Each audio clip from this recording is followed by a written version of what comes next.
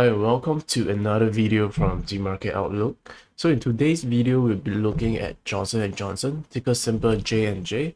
So what we have here is the daily time frame. So you can see for Johnson & Johnson, the chart is very bullish. You're seeing purely based on price action alone, there's higher highs and higher lows being formed. And your EMAs are in full trend as well. And this trend is in an obviously bullish trend.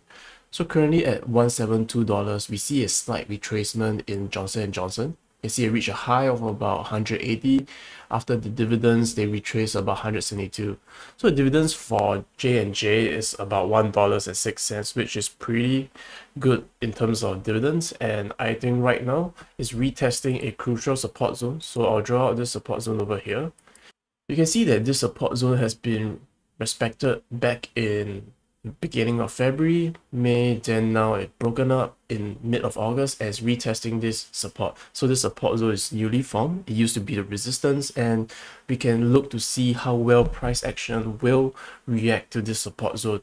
So what we have here in this support zone is the 50-day EMA that comes in as a nice support as well. You see it held up price action a bit here as well.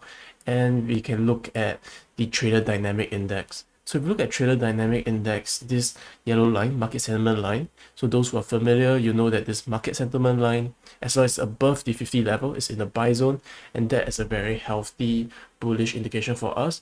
However, this green RSI line could be better, and what I would like to ideally see is this RSI line curling upwards, or even better, crossing this market sentiment line, this yellow line. If it crosses above the market sentiment line, that will give us a very good bullish indication.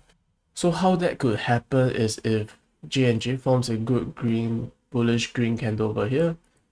Sorry, my drawing is not that good, but you get the point, right? So if it forms a good green bullish candle over here, we could see RSI curling up, and might be better if it crosses this yellow market sentiment line.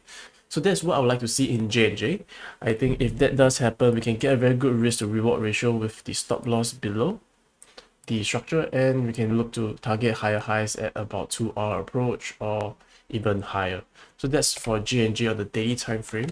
If you look at the 4-hourly time frame, you can see that currently structure is very well respected. It's even shown clearer here. You can see that, however, there's a very big red bullish candle, and that's something not very good in what we see in the retest, especially if we see a deeper retest on the support zone. So we still wait and see if we do find further better consolidation here. What I would like to ideally see is if we form a consolidation, maybe a triangle pattern, and then a further break to the upside. So that is for Johnson & Johnson JNJ. I think overall it's still in a bullish trend. However, this consolidation, in my opinion, is not finished yet, and we need to wait for further price patterns to form, price action to give us a clear indication to the upside. So that is what I have for JNJ. A quick one, and if you did enjoy this, do remember to like and subscribe this video, and do comment what other stocks you'd like me to cover as well. And with that, remember to trade safe, and I'll see you in the next one.